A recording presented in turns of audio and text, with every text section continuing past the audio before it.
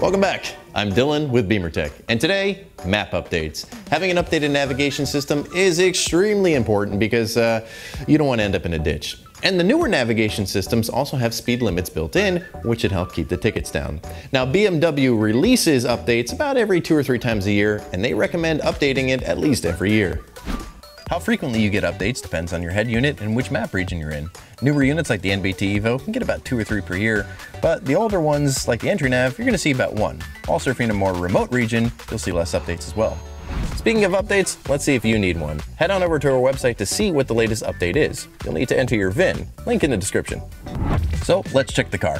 First, go to your iDrive navigation view, open the settings menu, and scroll down to see which version you have. You'll be able to see the map version and year of your current map. If it's more than a year old, it's time to update. BeamerTech offers navigation map updates for BMWs with eNav Evo, CIC, NBT, NBT Evo, and other head units.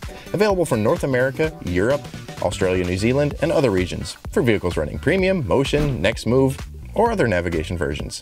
These can be a one-time update or a multi-update package and work with both professional and business navigation systems.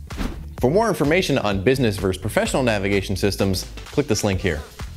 So how do you do this? Well, BeamerTech is going to send you a flash drive preloaded with all the map, region, and certificate data that you need. You simply plug this USB flash drive into the USB port in either your glove box, center console, or in this case by the cup holders. Once you do, your system is automatically going to recognize that there is an update available on this flash drive. Simply use your iDrive controller to enter your FSC activation code, and you'll be good to go.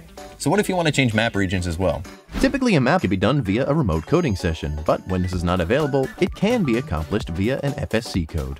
So that's how you do that. If you have any ideas on videos that you want to see, let us know in the comments below. Also, don't forget to subscribe so you can learn how BeamerTech can help you upgrade your ride.